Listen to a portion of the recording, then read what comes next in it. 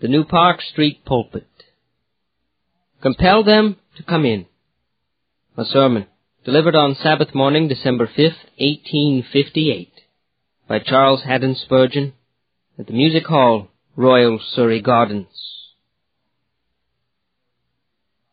Luke 14, verse 23. Compel them to come in. I feel in such a haste to go out and obey this commandment this morning by compelling those to come in who are now tarrying in the highways and hedges, that I cannot wait for an introduction, but must at once set about my business. Hear then, O ye that are strangers to the trust as it is in Jesus.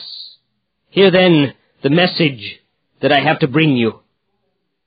Ye have fallen in your father Adam. Ye have fallen also in yourselves, by your daily sin and your constant iniquity. You have provoked the anger of the Most High. And as assuredly as you have sinned, so certainly must God punish you if you persevere in your iniquity. For the Lord is a God of justice, and will by no means spare the guilty. But have you not heard? Hath it not long been spoken in your ears that God, in his infinite mercy, has devised a way whereby, without any infringement upon his honor, he can have mercy upon you, the guilty and the undeserving? To you I speak, and my voice is unto you, O sons of men. Jesus Christ, very God of very God, hath descended from heaven, and was made in the likeness of sinful flesh. Begotten of the Holy Ghost, he was born of the Virgin Mary. He lived in this world a life of exemplary holiness, and of the deepest suffering, till at last he gave himself up to die for our sins. The just for the unjust, to bring us to God. And now, the plan of salvation is simply declared unto you. Whosoever believeth in the Lord Jesus Christ shall be saved. For you who have violated all the precepts of God, and have disdained his mercy and dared his vengeance, there is yet mercy proclaimed. For whosoever calleth upon the name of the Lord shall be saved. For this is a faithful saying, and worthy of all acceptation, that Christ Jesus came into the world to save sinners, of whom I am chief.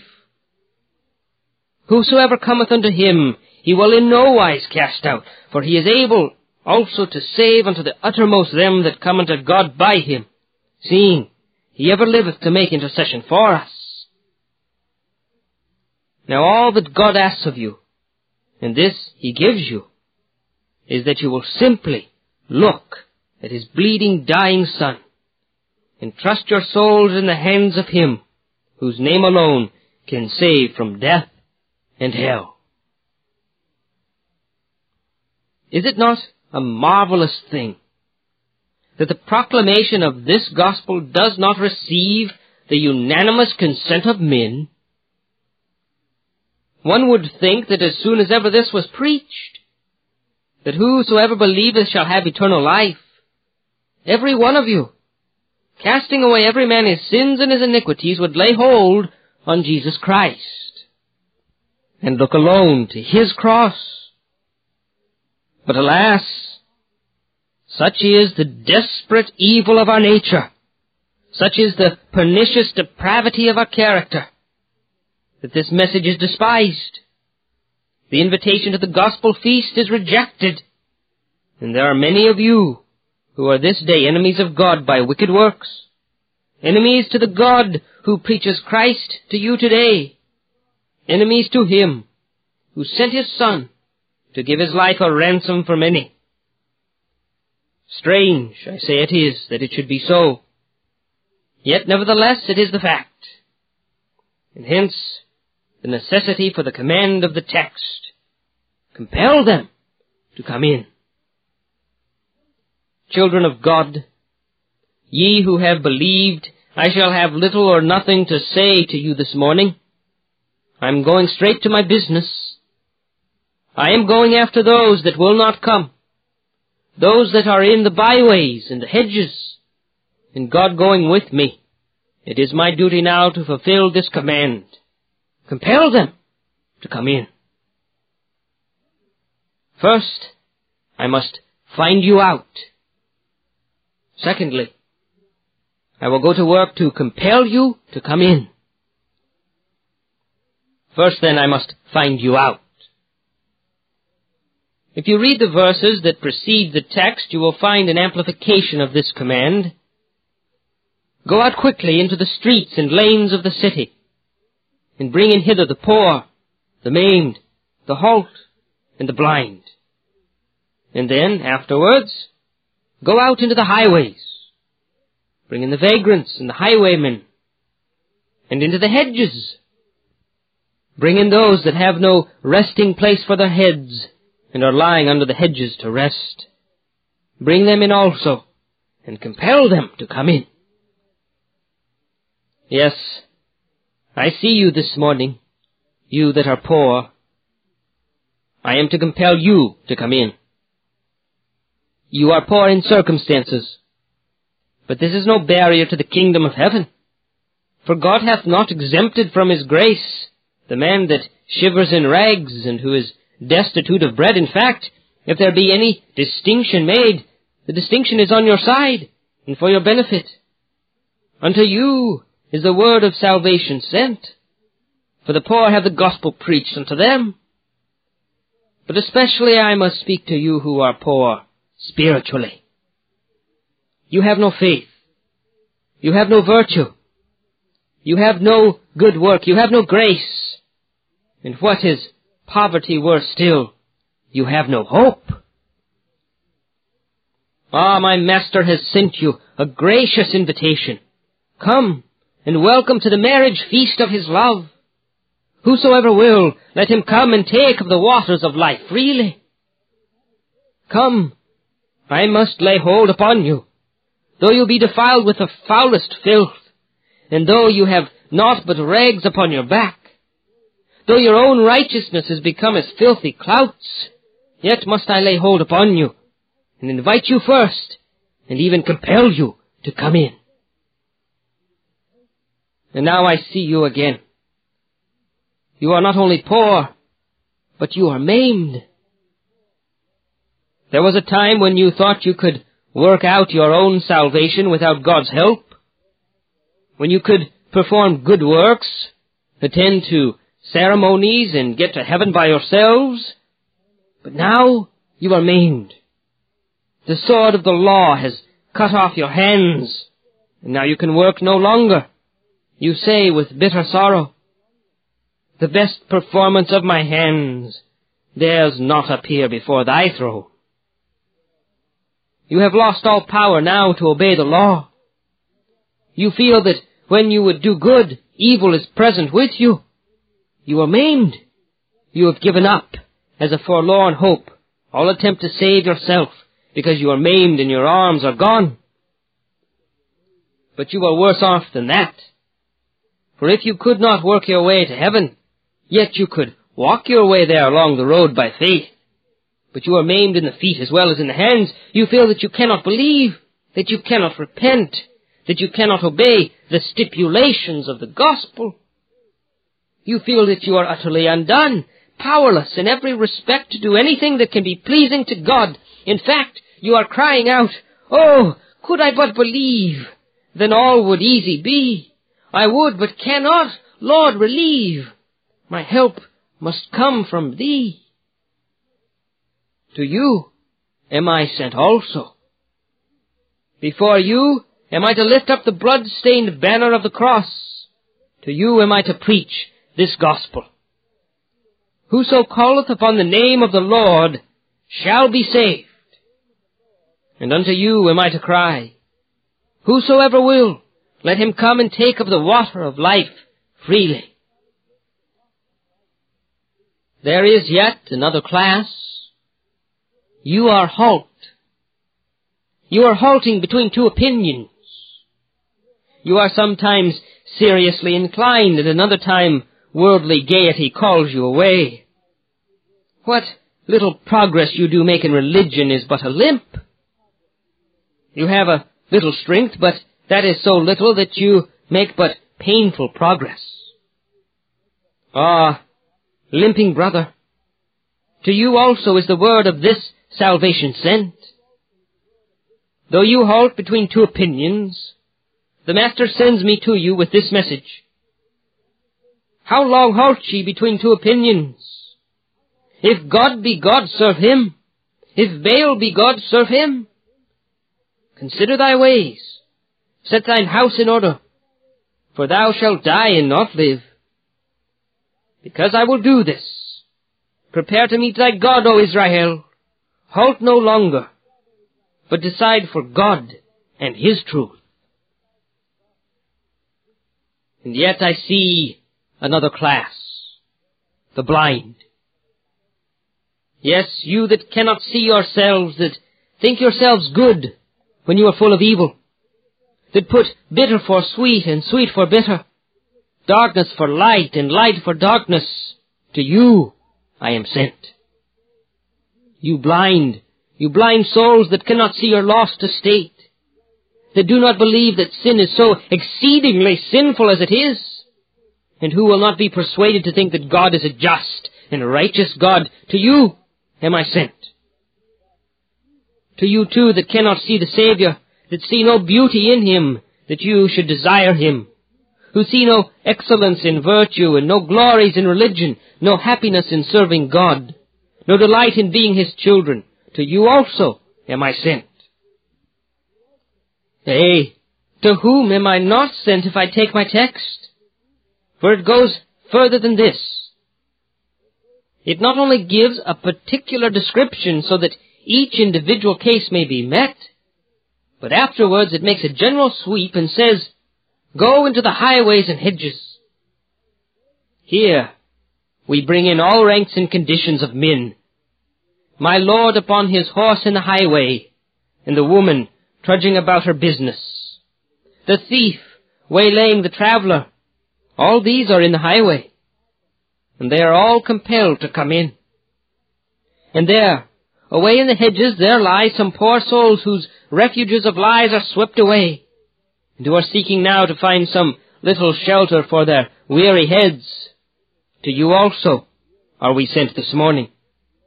This is the universal command. Compel them to come in. Now I pause after having described the character. I pause to look at that Herculean labor that lies before me. Well did Melanchthon say, old Adam was too strong for young Melanchthon.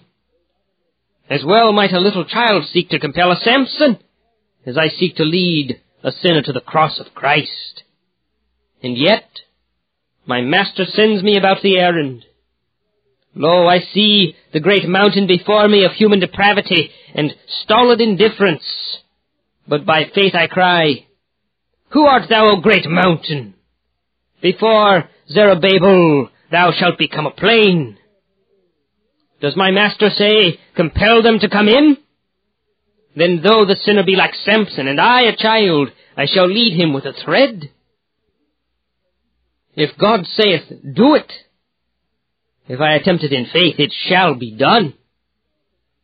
And if with a groaning and struggling and weeping heart, I so seek this day to compel sinners to come to Christ, the sweet compulsions of the Holy Spirit shall go with every word, and some indeed shall be compelled to come in.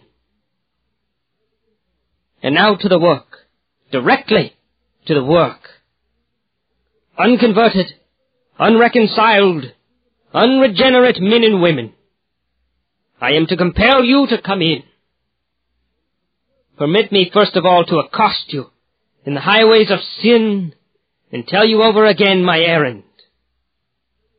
The King of Heaven this morning sends a gracious invitation to you. He says, as I live, saith the Lord, I have no pleasure in the death of him that dieth, but had rather that he should turn unto me and live. Come now, and let us reason together, saith the Lord. Though your sins be as scarlet, they shall be as wool. Though they be red like crimson, they shall be whiter than snow. Dear brother, it makes my heart rejoice to think that I should have such good news to tell you. And yet I confess my soul is heavy, because I see you do not think it is good news, but turn away from it, and do not give it due regard. Permit me to tell you what the King has done for you. He knew your guilt. He foresaw that you would ruin yourself. He knew that his justice would demand your blood, and in order that this difficulty might be escaped, that his justice might have its full due, and that you might yet be saved, Jesus Christ hath died. Will you just for a moment glance at this picture? You see that man there on his knees in the Garden of Gethsemane, sweating drops of blood. You see this next. You see that miserable sufferer tied to a pillar and lashed with terrible scourges till the shoulder bones are seen like white islands in the mist of a sea of blood. Again, you see this third picture. It is the same man, hanging on the cross with hands extended, with feet nailed fast, dying, groaning, bleeding. Methought the picture spoke and said, "It is finished." Now all this hath Jesus Christ of Nazareth done, in order that God might consistently with his justice pardon sin. And the message to you this morning is this: believe on the Lord Jesus Christ, and thou shalt be saved. That is, trust him. Renounce thy works and thy ways, and set thine heart alone on this man who gave himself for sinners. Well, brother, I have told you the message. What sayest thou unto it? Do you turn away? You tell me it is nothing to you. You cannot listen to it, that you will hear me by and by. But you will go your ways this day and attend to your farm and merchandise. Stop, brother. I was not told merely to tell you and then go about my business.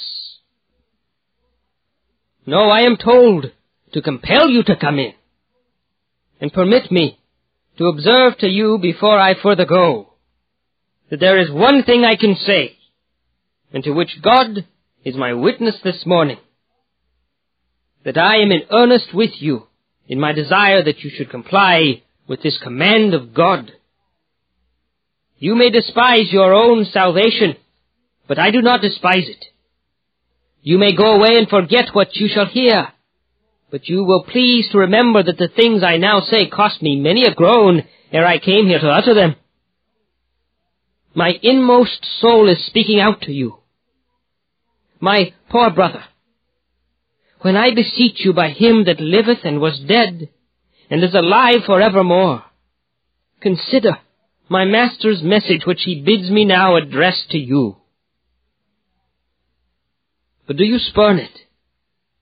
Do you still refuse it? Then I must change my tone a minute.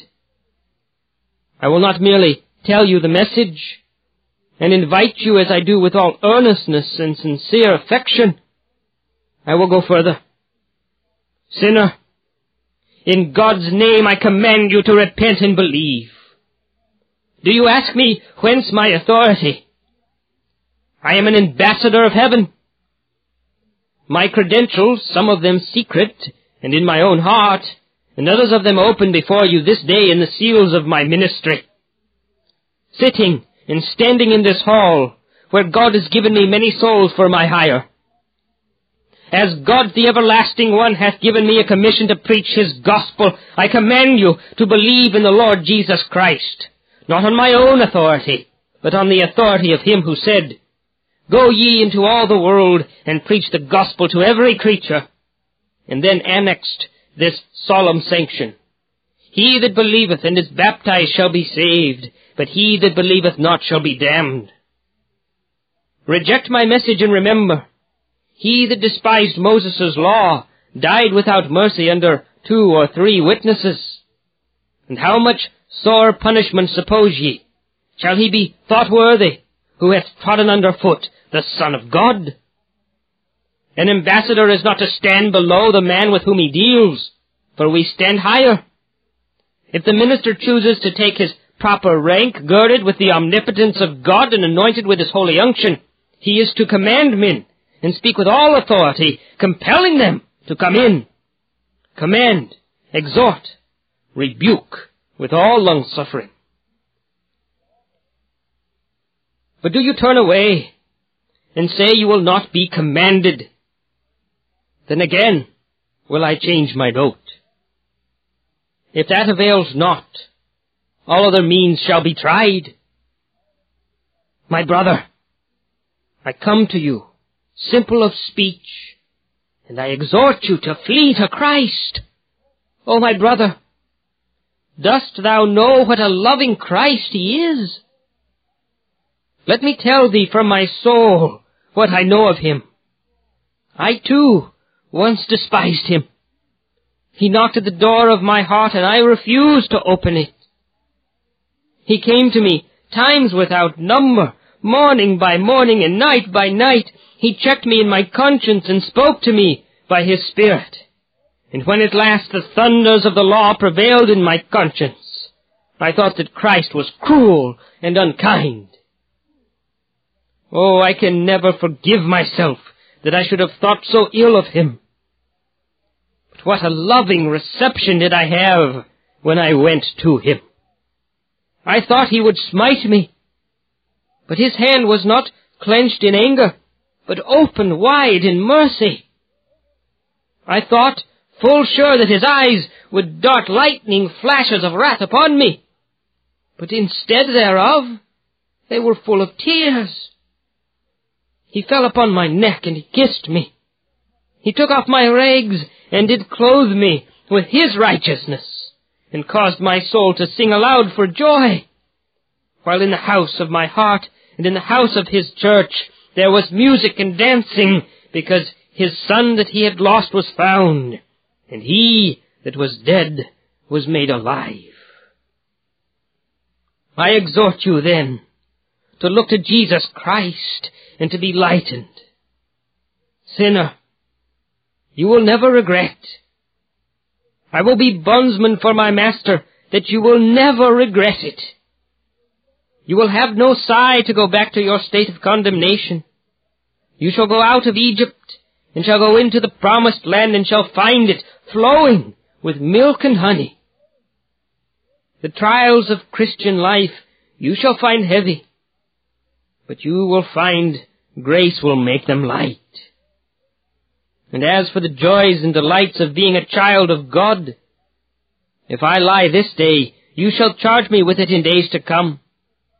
If you will taste and see that the Lord is good, I am not afraid, but that you shall find that he is not only good, but better than human lips ever can describe.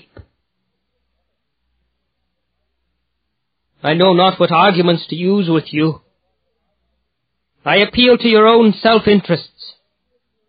Oh, my poor friend, would it not be better for you to be reconciled to the God of heaven than to be his enemy? What are you getting by opposing God? Are you the happier for being his enemy? Answer, pleasure seeker, answer. Hast thou found delight in that cup? Answer me, self-righteous man. Hast thou found rest for the sole of thy foot in all thy works? O thou that goest about to establish thine own righteousness, I charge thee, let conscience speak. Hast thou found it to be a happy path? Ah, my friend, wherefore dost thou spend thy money for that which is not bread, and thy labor for that which satisfieth not? Hearken diligently unto me, and eat ye that which is good, and let your soul delight itself in fatness. I exhort you by everything that is sacred and solemn, everything that is important and eternal, flee for your lives. Look not behind you. Stay not all in the plain. Stay not until you have proved and found an interest in the blood of Jesus Christ, that blood which cleanseth us from all sin. Are you still cold and indifferent? Will not the blind man permit me to lead him to the feast? Will not my maimed brother put his hand upon my shoulder and permit me to assist him to the banquet? Will not the poor man allow me to walk side by side with him? Must I use some stronger words?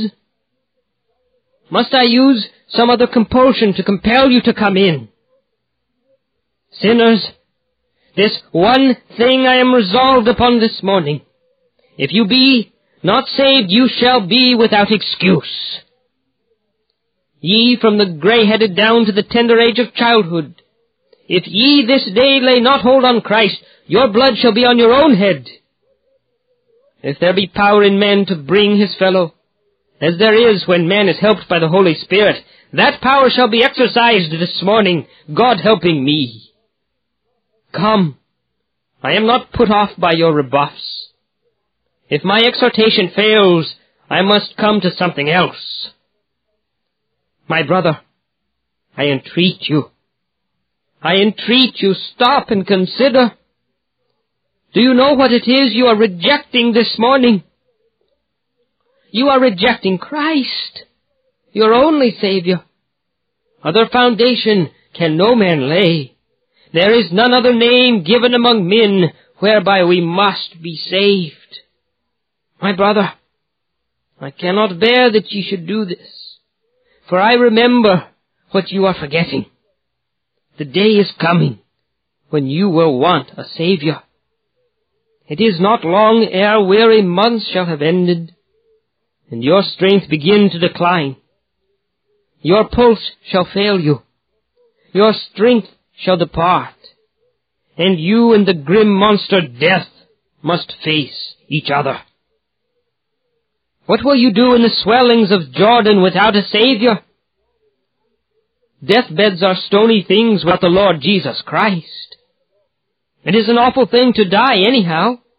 He that hath the best hope and the most triumphant faith finds that death is not a thing to laugh at. It is a terrible thing to pass from the seen to the unseen, from the mortal to the immortal, from time to eternity. And you will find it hard to go through the iron gates of death without the sweet wings of angels to conduct you to the portals of the skies. It will be a hard thing to die without Christ. I cannot help thinking of you.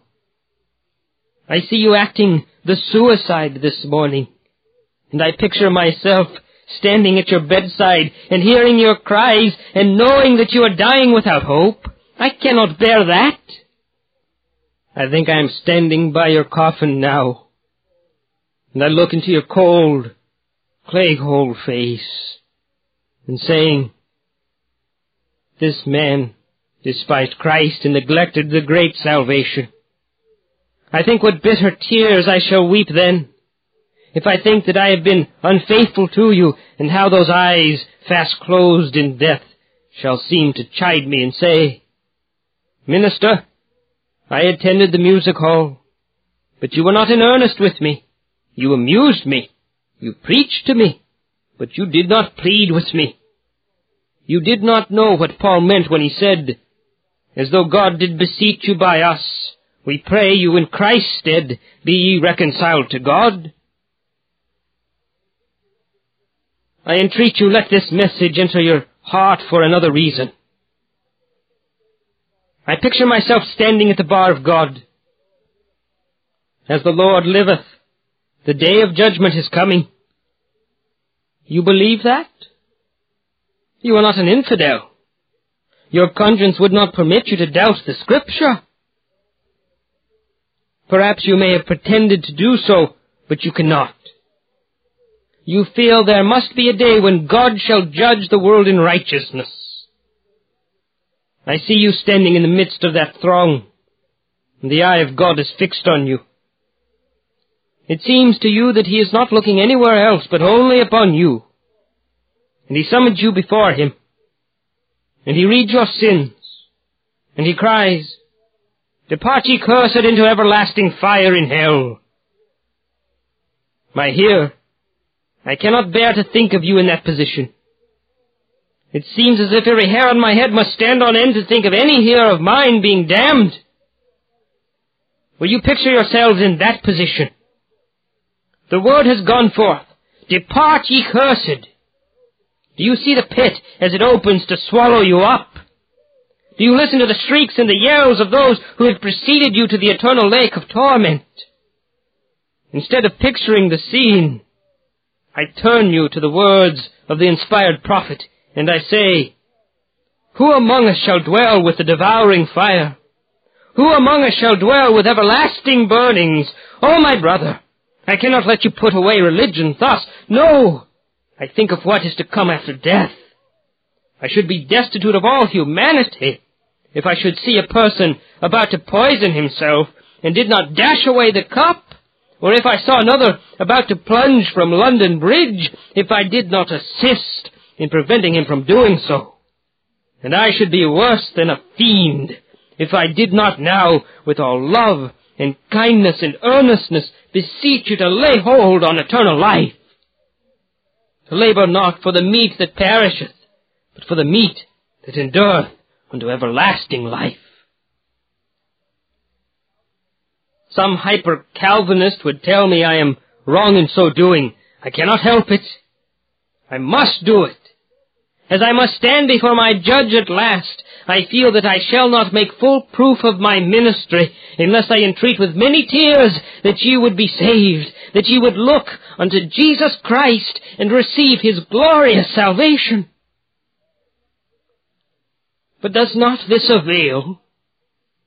Are all our entreaties lost upon you? Do you turn a deaf ear? Then again I change my note. Sinner, I have pleaded with you as a man pleadeth with his friend. And were it for my own life, I could not speak more earnestly this morning than I do speak concerning yours. I did feel earnest about my own soul, but not a whit more than I do about the souls of my congregation this morning. And therefore, if you put away these entreaties, I have something else. I must threaten you. You shall not always have such warnings as these. A day is coming when hushed shall be the voice of every gospel minister, at least for you, for your ear shall be cold in death. It shall not be any more threatening. It shall be the fulfillment of the threatening. There shall be no promise, no proclamations of pardon and of mercy, no peace-speaking blood. But you shall be in a land where the Sabbath is all swallowed up in everlasting nights of misery, and where the preachings of the gospel are forbidden, because they would be unavailing. I charge you then, listen to this voice that now addresses your conscience. For if not, God shall speak to you in his wrath, and say unto you in his hot displeasure, I called, and ye refused. I stretched out my hand, and no man regarded. Therefore will I mock at your calamity. I will laugh when your fear cometh. Sinner, I threaten you again. Remember, it is but a short time you may have to hear these warnings. You imagine that your life will be long. But do you know how short it is? Have you ever tried to think how frail you are? Did you ever see a body when it has been cut in pieces by the anatomist? Did you ever see such a marvelous thing as the human frame? Strange, a harp of 1,000 strings should keep in tune so long. Let but one of those cords be twisted. Let but a mouthful of food go in the wrong direction, and you may die. The slightest chances we have it may send you swift to death when God wills it. Strong men have been killed by the smallest and slightest accident, and so may you. In the chapel, in the house of God, men have dropped down dead. How often do we hear of men falling in our streets, rolling out of time into eternity by some sudden stroke? And are you sure that heart of yours is quite sound? Is the blood circulating with all accuracy? Are you quite sure of that? And if it be so, how long shall it be? Or perhaps there are some of you here that shall never see Christmas Day. It may be the mandate is gone forth already. Set thine house in order, for thou shalt die and not live.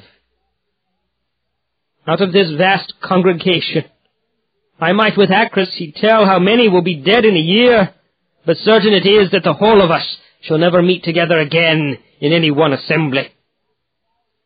Some out of this vast crowd, perhaps some 2 or 3, shall depart ere the new year shall be ushered in. I remind you then, my brother, that either the gate of salvation may be shut, or else you may be out of the place where the gate of mercy stands. Come then, let the threatening have power with you. I do not threaten because I would alarm without cause, but in hope that a brother's threatening may drive you to the place where God hath prepared the feast of the gospel. And now, must I turn hopelessly away? Have I exhausted all that I can say? No, I will come to you again. Tell me what it is, my brother, that keeps you from Christ. I hear one say, "Oh, sir, it is because I feel myself too guilty." That cannot be, my friend, that cannot be. But, sir, I am the chief of sinners. Friend, you are not. The chief of sinners died and went to heaven many years ago. His name was Saul of Tarsus, afterwards called Paul the Apostle. He was the chief of sinners. I know, he spoke the truth. No, but you say still, I am too vile. You cannot be viler than the chief of sinners. You must at least be second worst. Even supposing you are the worst now alive, you are second worst, for he is chief. But suppose you are the worst. Is not that the reason, the very reason why you should come to Christ? The worse a man is, the more reason he should go to the hospital or physician. The more poor you are, the more reason you should accept the charity of another. Now Christ does not want any merits of yours. He gives freely. The worse you are, the more welcome you are. But let me ask you a question. Do you think you will ever get better by stopping away from Christ? If so, you know very little as yet of the way of salvation at all. No, sir. The longer you stay, the worse you will grow. Your hope will grow weaker. Your despair will become stronger. The nail with which Satan has fastened you down will be more firmly clenched, and you will be less hopeful than ever. Come, I beseech you. Recollect there is nothing to be gained by delay, but by delay everything may be lost. What? Cries another. I feel I cannot believe. No, my friend, and you never will believe if you look first at your believing. Remember, I am not come to invite you to faith, but I am come to invite you to Christ. But you say, what is the difference? Why, just this. If you first of all say, I want to believe a thing, you never do it. But your first inquiry must be, what is this thing that I am to believe? Then will faith come as the consequence of that search. Our first business has not to do with faith, but with Christ. Come, I beseech you on Calvary's mount and see the cross. Behold, the Son of God, he who made the heavens and the earth, dying for your sins. Look to him. Is there not power in him to save? Look at his face, so full of pity. Is there not love in his heart to prove him willing to save? Sure, sinner, the sight of Christ will help thee to believe. Do not believe first and then go to Christ, or else thy faith will be a worthless thing. Go to Christ without any faith, and cast thyself upon him, sink or swim. But I hear another cry, "Oh, sir, you do not know how often I have been invited, how long I have rejected the Lord." I do not know, and I do not want to know. All I know is that my Master has sent me to compel you to come in, so come along with you now. You may have rejected 1,000 invitations. Don't make this the 1,001. You have been up to the house of God, and you have only been gospel-hardened. But do I not see a tear in your eye? Come, my brother, don't be hardened by this morning's sermon. O Spirit of the living God, come and melt this heart, for it has never been melted, and compel him to come in. I cannot let you go in such idle excuses as that. If you have lived so many years slighting Christ, there are so many reasons why now you should not slight him.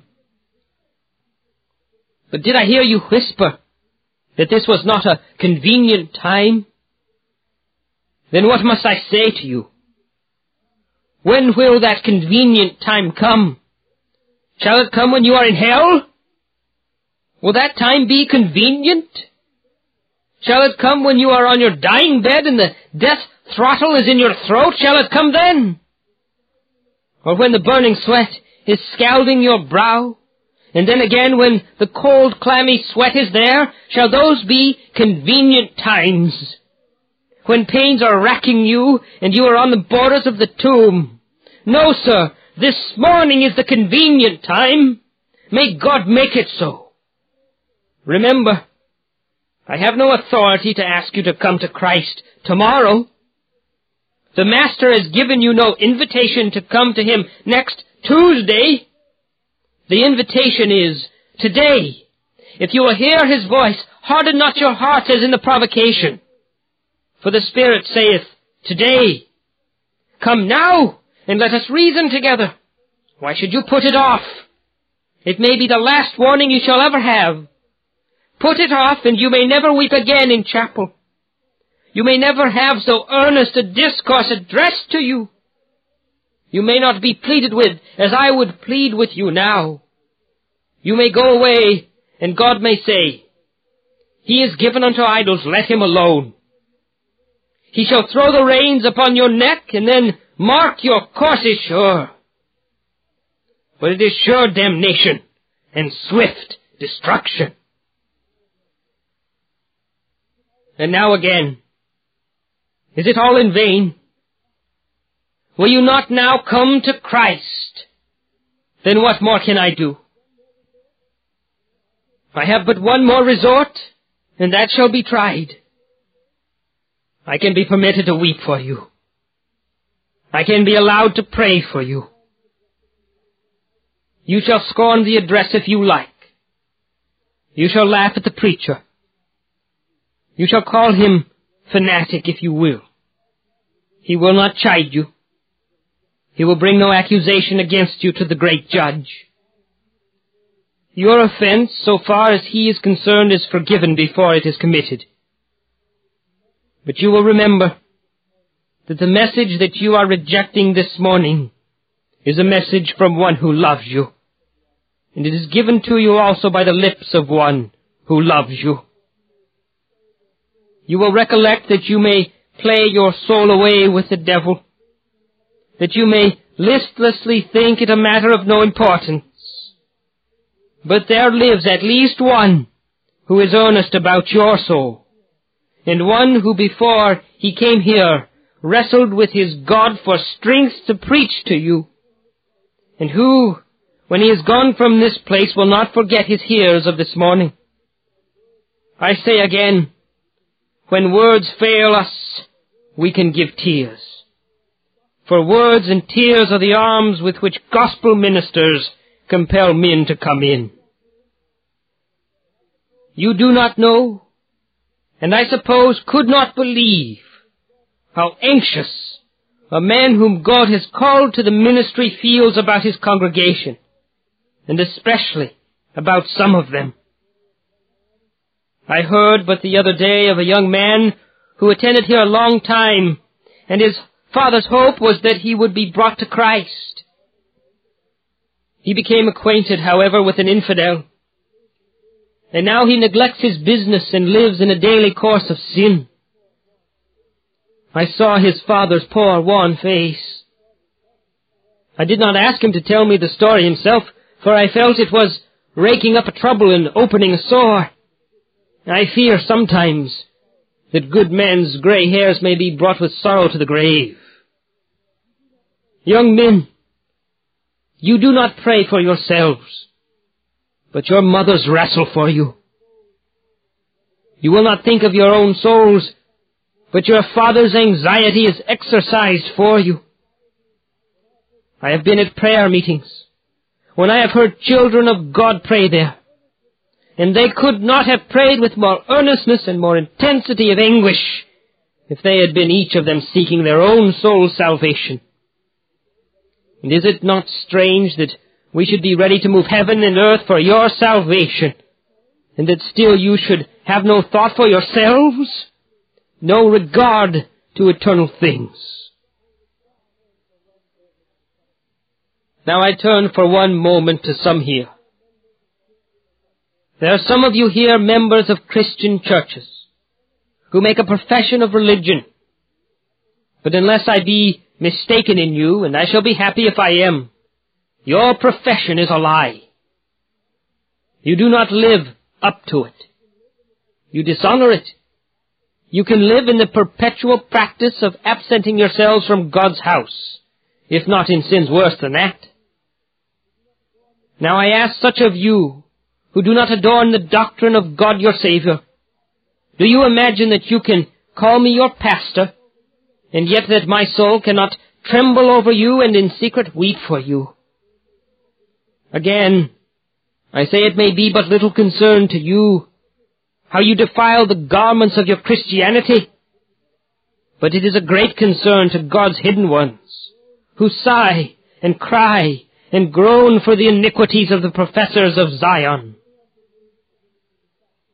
Now, does anything else remain to the minister besides weeping and prayer? Yes, there is one thing else. God has given to his servants not the power of regeneration, but he has given them something akin to it.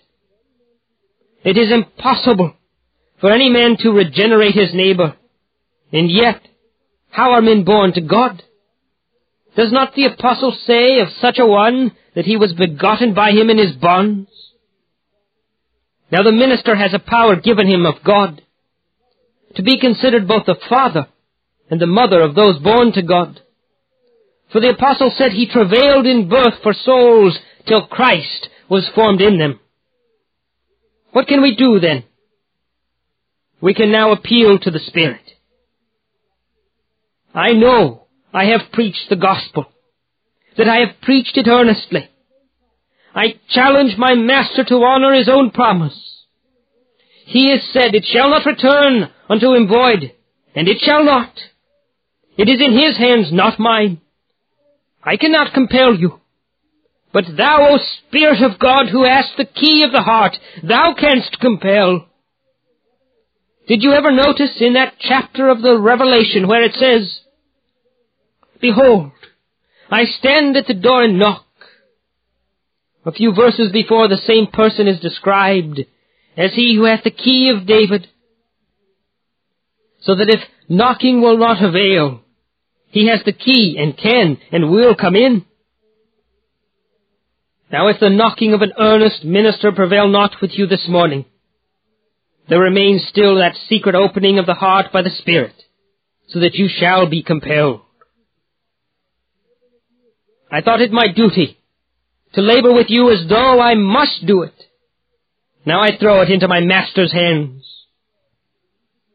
It cannot be his will that we should travail in birth and yet not bring forth spiritual children. It is with him. He is the master of the heart, and the day shall declare it, that some of you, constrained by sovereign grace, have become the willing captives of the all-conquering Jesus, and have bowed your hearts to him through the sermon of this morning. Amen.